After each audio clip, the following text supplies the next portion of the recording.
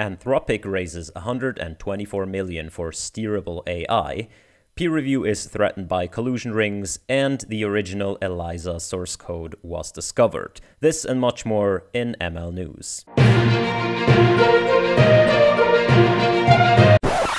Hello and welcome to ML News, your absolutely irregular update of what happens in the ML world. I thought I'd try something new, and if you like this format, let me know. If you don't like this format, let me know even more, please. So we're gonna go over a bunch of stories of what happened in the last week or so in the ML world. And the first story here is that Anthropic, TechCrunch writes, the new AI research company by Dario Amodei of OpenAI and his sister Daniela Amodei is a new startup that focuses, by their own website, on reliable, interpretable, and steerable AI systems. They have raised $124 million in a Series A round, led by Jan Tallinn, the co-founder of Skype, and other people such as Eric Schmidt and Dustin Moskovitz. Their press release says Anthropic's goal is to make the fundamental research advances that will let us build more capable, general, and reliable AI systems, then deploy these systems in a way that benefits people. And the research principles center around AI as a systematic science, safety and scaling, and developing tools and measurements to measure our advance towards general or capable AI that benefits everyone. If you think that sounds a little bit like OpenAI sounded at the beginning, you're very correct. If you go back to the very first blog post of OpenAI introducing OpenAI, it sounds a lot similar, saying that AI should be as broadly and evenly distributed as possible in the spirit of liberty, and so on. Now, other than OpenAI, Anthropic, by the way, it's not Anthropic AI, as I understand, it's just Anthropic. Anthropic is not a non-profit, and I'm pretty sure the investors do expect a return on their money, even though the company focuses on research initially. So while it sounds very much like OpenAI, I would expect that Anthropic does shoot towards some profitable venture in the future. So maybe at least when they say it should benefit everyone, we might expect that if they ever release an API, at least that will be open to anyone. Yeah, remember those times where the repositories of OpenAI said the checkpoint is available at this link? I guess we're going to see what happens. I'm mainly excited about another group of capable people coming together and doing something different.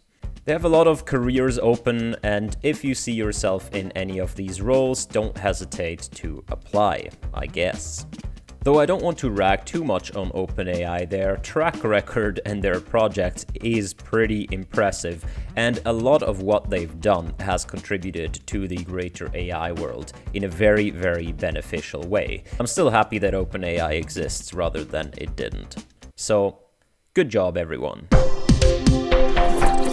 Next news, 65% of execs can't explain how their AI models make decisions, survey finds. VentureBeat writes that a new survey from FICO and Corinium, they surveyed 100 C-level analytic and data executives to understand how organizations are developing AI, and apparently 65% of them can't explain how AI model decisions or predictions are made. Which of course is used by people to ring the warning bells and say, well, we don't understand AI. But remember, these are C-level executives. They don't even understand how an Excel spreadsheet makes its decisions, and they don't need to. So make of this as you will. If you want to go and read the whole study, survey, and the report, I'll link it in the description. It's pretty interesting, honestly. And obviously, it is important that we do understand why AI makes the decisions it does. Next news, DeepMind releases AndroidEnv, the Android learning environment. This is pretty cool. It builds on top of the Android emulator, and it gives unified descriptions of the interface and tasks so that you can do reinforcement learning on Android apps. So there's many possibilities here. You can do multitask learning because you use different apps. You can do perception because you need to actually see the screen. There's a lot of opportunity to hard code things, not to hard code things, to learn gestures, and potentially you can interact with any app that runs on Android. So this is pretty cool, and it is a cool bridge in between the real toy environments that we have until now to something like robotics in the real world, where you need lots of time and you can't just reset all the time. And an Android operating system is actually something that people interact with every day. So they do provide this on GitHub, and they do provide a bunch of example tasks such that you see how you can build your own. If you're interested in reinforcement learning and the bridge to the real world and maybe robotics, I think this would be a good start. It's cool to see something from DeepMind again that is rather open source. The apps that are already there come in a variety, from maps to the browser to little games, and apparently even the Battle of Polytopia is integrated as a... Wait a minute. Oh, come on. Well, at least the rest is open source. There is a technical report. If you're interested, go read it. Check out the GitHub repo, and let's go on. Now that our mood is so great, collusion rings threaten the integrity of computer science research, warns Michael L. Littman in an article at the Communications of the ACM. A collusion ring is essentially a bunch of people that secretly work together, bid on each other's papers, and then write positive reviews about these papers in the conference review process. They also lobby other reviewers and area chairs in order to accept these papers. So the colluders give each other positive reviews with the hope that their papers get accepted without being of proper quality. Apparently, the author of this article is aware that this is happening at one of the large machine learning conferences, though they do not give the name of the conference or of the colluders. The article is mainly to raise awareness about the existence of the problem, and I'm sure if they are aware of something, this is not the only collusion ring. In fact, I am aware of a lot of shady practices in the reviewing system. I know, shocking discovery. If you couple the anonymity of peer review with the super intense pressure of getting published, you'll get shady behavior. Beats me how this happens.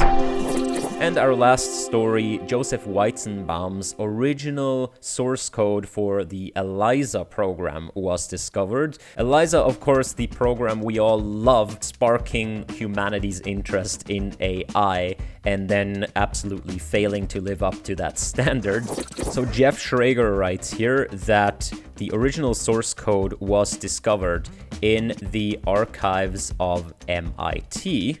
Now, if you expected a GitHub repo, I'm sorry to disappoint you. This is a scan of a personal folder where the source code is pasted. It is implemented in a language called Mathlib, and its most successful application is the so-called doctor script that implements a Rogerian therapist. Based on the conversational principles of Carl Rogers, Rogerian conversation essentially means that you restate the opinions of your conversational partner until your conversational partner agrees that you have properly understood them. This can be used in a therapeutic context in order to reflect people's opinions back upon them and elaborate more.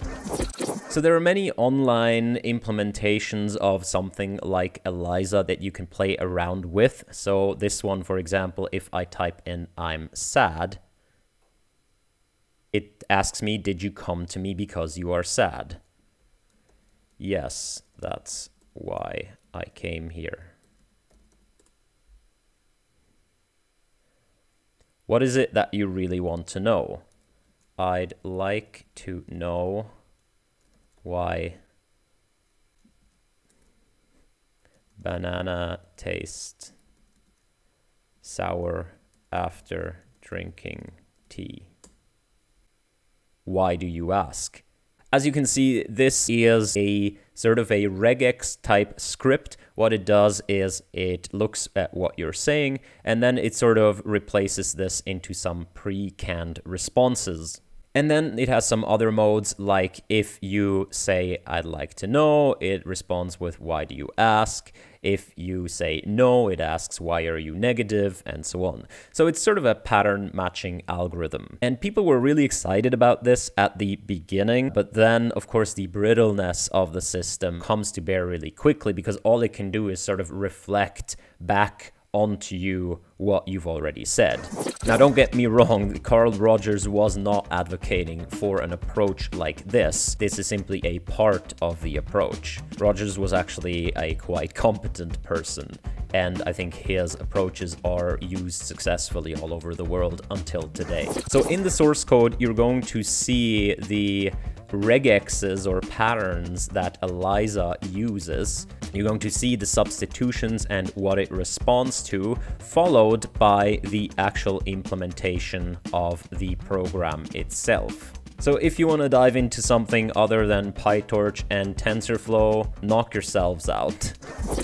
And it's Yannick from the future. I almost forgot, OpenAI is opening a $100 million fund to help AI companies have a profound positive impact. They want to spread it very thick, so they only want to invest in a small number of early stage startups in the field where artificial intelligence can have a transformative effect, like healthcare, climate change, and education. Though the application form is just open, so you can apply if you want some piece of that $100 million. Go for it. Yay. Okay, that was it for this week's ML News. Maybe there's going to be one next week. Who knows? There's no schedule here. Tell me if you like this and tell me what you think about the individual things. Go raise yourself 124 million for your own AI company. I'll see you next time.